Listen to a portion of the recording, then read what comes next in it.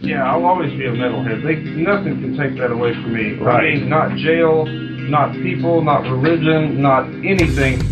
I'll always be a metalhead, metalhead, metalhead, metalhead, metalhead, makes it all right.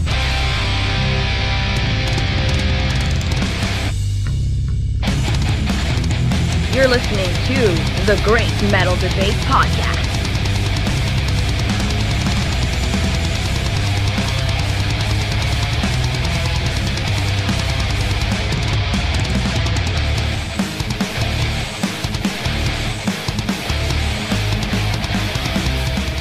Welcome back, metalheads, to another episode of the Great Metal Debate Podcast.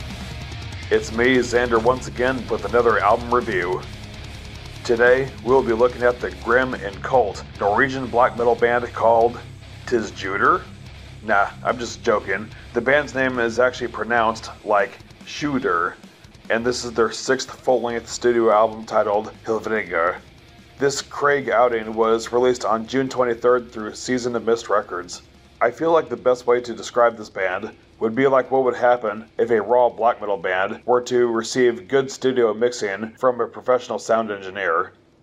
I was first introduced to this band way back in 2015 when someone recommended that I check out their 2004 album, Desert Northern Hell. Later on, I got my hands on a copy of their 2002 record, Demonic Possession.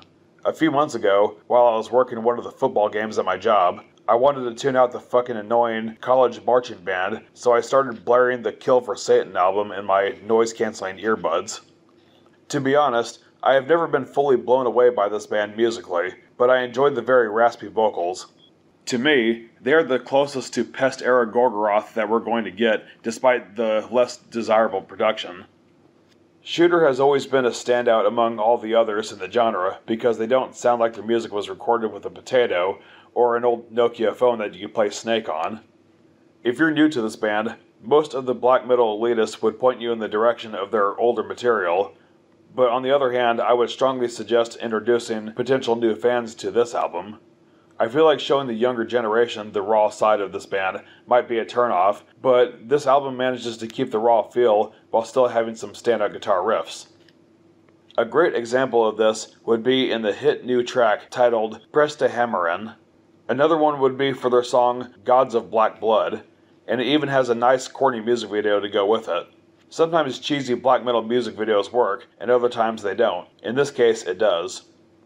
It has everything you could ever want in a black metal music video, from burning inverted crosses to skulls and the band members carrying torches and screaming into the camera with full corpse paint.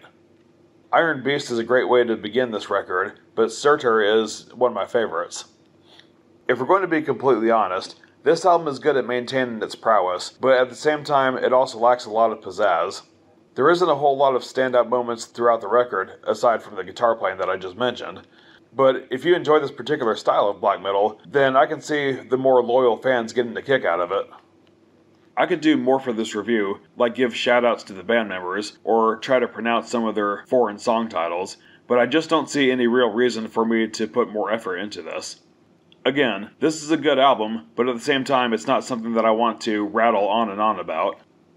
In conclusion, I don't mean to be so lukewarm about a band that I like, but I'm not going to give this album a higher rating than a 7 out of 10.